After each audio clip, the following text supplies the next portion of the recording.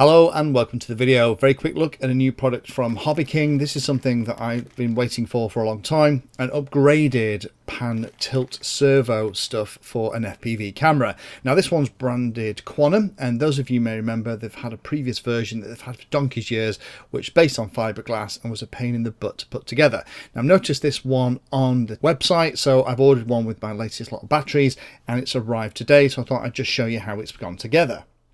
A quick run through the specs. This is a little bit more expensive than the other one, but the other one didn't come with any servos or any kind of hardware at all, really. You had to do all that hardware yourself. And the other one was quite a bulky piece. It was made back in the days when things like Sony board cameras were the things that we were using for FPV. And the hobby has moved on an awful lot. So this is about £23, but it comes with the two servos, all the plastics, the screws and everything you need in order to mount this into your model.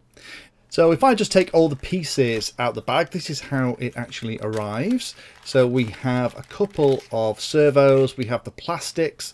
The bottom servo is actually metal geared. That's the one we're going to use for the pan function. And we're going to need just one of the controls horns in here. Great to see a metal geared servo. And the other one for the tilt function is a cheap and cheerful little plastic geared servo, but that'll be fine because it's not supporting all the different weight. The plastics, we have the bottom piece that will support the metal geared servo, we have the piece that holds the camera, and we have the cradle that goes between the two that connects everything together. Now I've been trying to make something like this and design it and in 3D printable, but it's proven really tricky. So I'm really pleased to see that Quanum have actually come out with something like this that isn't too expensive, that you can kind of put together and is pretty reasonable quality. So let me just show you how this comes together, because all the screws that you are going to need actually come as part of the kit. So you don't have to buy anything else apart from obviously have your camera to pop at the front. So the first step to put it together is to pop the metal geared servo into the bottom piece. I like the way that that is built so that it can either be seated on top of foam or actually inside foam as well. And then once we've got that in place, we just need to pop the control servo arm at perfect size that goes in here at the bottom of this little cradle, and you're going to pop that in place with one of the little screws. And if you just lay the screws out like I have done in this diagram, you'll make everything fit fine. So just hold the servo arm in place with one of the supplied screws, just the one, because of the way it goes together, that will do the job perfectly. The plastics on this do feel very nice and resilient, so I'm hoping that these will survive crashes a lot better than the previous versions. Then I will screw in the metal geared servo using the servo screws that actually come as part of the servo kit itself. Just pop that in the top here. Again, wouldn't necessarily need to use this bottom piece if you're going to mount it into the foam of a canopy. It's a much smaller footprint this than the previous one. If you imagine that the top of this servo is going to be flush with the foam, it's quite a neat way of doing it. In the same place that I would normally only be able to fit a pan mechanism. And check out my videos where I've set those kind of things up, and the OpenTX videos where I've also shown how you do that and even set up things like Fat Shark head trackers. But this is a relatively easy build. This is the easy part of setting up pan and tilt FPV. Center the servo before you do that to make sure that everything's lining up, and then just use the screw that comes as part of the servo kit in the servo bag just to hold that control arm in place. And that is the pan part all put together. Now that's going to leave you with a couple of additional bits of plastic. This is the piece that's going to hold the camera. Now there are a couple of ways that you can mount the camera on here. One is directly using the two holes in the corners for a kind of a traditional sized Runcam Swift or something like that.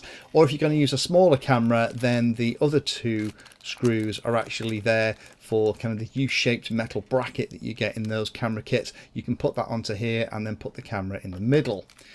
So the next job is to install the plastic geared servo. I would actually attach the camera to the camera supporting plastics first before you go too far. Again, the setup's very similar. Use the other little screw from the kit to hold the control arm into place. And then once you've done that, just center the servo again, just to make sure that you're as close as you possibly can to the middle position. And then once you've got that sorted, then push it into the splines at the side and do up the retaining screw. Again, it's the same screw that came in the kit. You want the servo to be as vertical as you possibly can, although you can change that with subtrim in the radio or your pan and tilt setup later on. Last job then is to install the piece that would have the camera installed. Now, I would normally install the camera onto this piece first before you pop it into place, and what's going to happen is it's going to go around here and it then forms the other side of the axle, and you just screw the servo using the screws that actually come with the servo in the servo bag itself. You just screw it into place and the servo mount is done. And when it's all together, it actually works really nicely. There is just enough room at the front for you to mount the camera and route the cable around. You probably can't use one of those old thick shielded Fat Shark cables, but modern little FPV cables will work absolutely fine. Just be careful with how you're routing all the wires. I'm pretty impressed with this so far, so now that I'm going to look for a model to pop it into. I like the fact that everything you need comes in the kit, so you don't have to try and buy servos and hope that the control arms are going to fit or the splines are going to match up. Everything comes in the kit and you can just put it together. The quality of the plastics feels really good and it's quite easy to assemble. Once you've done one like this, I think it's going to be rather like falling off a log. There is very smooth movement of the servos. And again, you don't need to have the overall height. I'll just show the dimensions here while I'm just talking about this. You don't need the overall height if you wanted to sync the pan servo in the foam. It's going to be pretty compact and it's just going to be slightly more than the size of a standard FPV camera in that case anyway.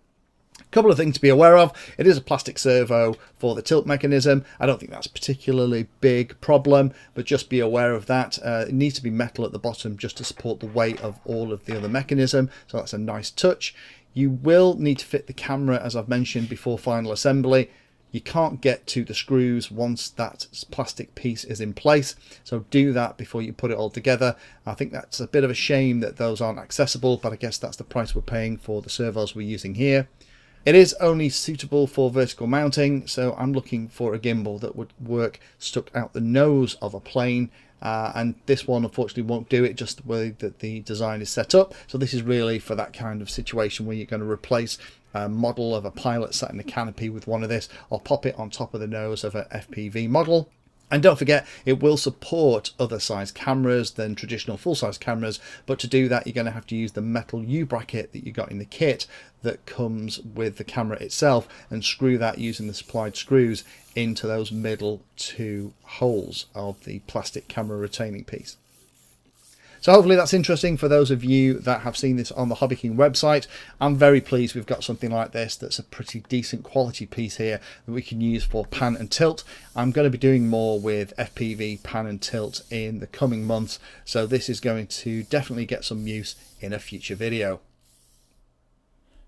Thanks for watching the video and watching right to the very end. You can find me in all the usual places on social media, and if you like the video and like what I'm doing here, then hit the subscribe button and hit the bell notification icon too. If you really like what I'm doing, you can go the extra mile and become one of my Patreons for access to me directly for support and also giveaways and regular updates too. If you're looking for particular content, then check out the playlist. I organise all of my videos into playlists, so if you're looking for a particular topic, you can find everything here. If it's called Introduction To, it's designed to start very simply and build on that simple introduction to teach you all about it. If it's called For Beginners, then that is really aimed at people who are brand new to that part of the hobby.